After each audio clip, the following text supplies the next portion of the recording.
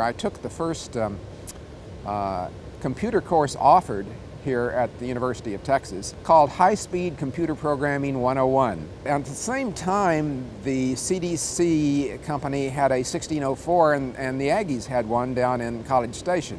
So we could write a Fortran program and go to the key punch and punch it up on a card, and once a week someone would take those decks of programs down to College Station, run them through the computer, and bring back the results. Well, usually there was a problem and it stopped, so they would bring back the printout and you'd have to go down and troubleshoot, and oh, here's the problem, and you'd fix it, and the next week they'd take the cards back to College Station and run the program again. So it was real tedious trying to get anything done that way. It was a lot more fun to work here on the 650, where you could actually see it stop immediately when you made a mistake. Well, I'm Bob Harris.